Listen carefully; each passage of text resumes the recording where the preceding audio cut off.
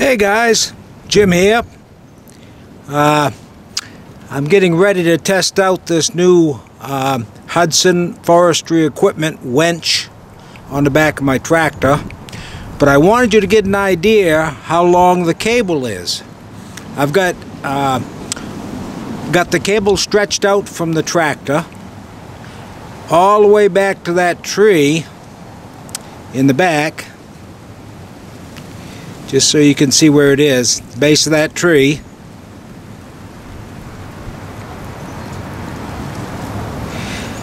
I wanted you to get an idea what the distance was.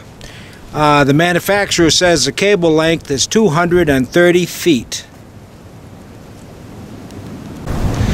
Here we are on the business end of the tractor, and I wanted you to see what the cable looks like coming into the winch.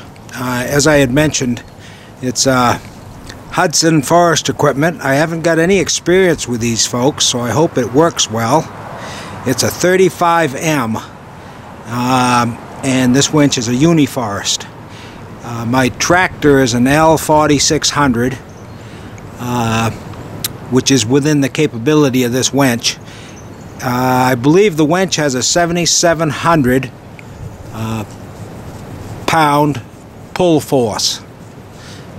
So that should yank a tree out of the woods. It's been cut down easy enough.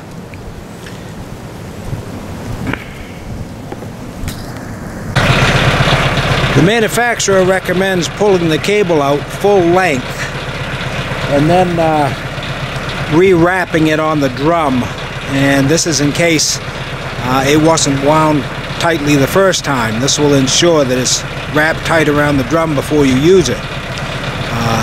If it's not wrapped around the drum tight, you could pinch the cable, kink the cable, you could damage the cable.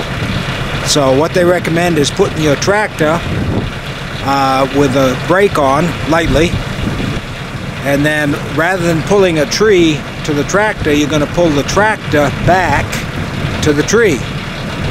This process will ensure that the cable is wound tightly on the drum.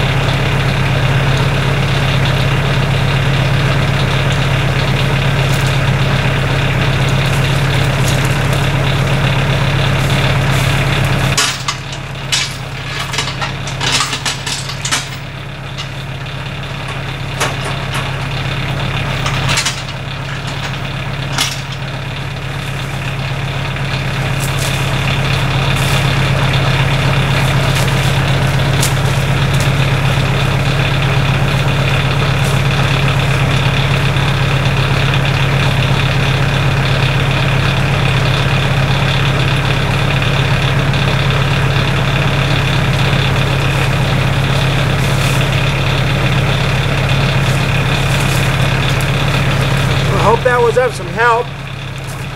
Many of you that may have wondered, you can see that it's got storage too for your chains, your straps. It's got a chainsaw holder. Thanks for watching.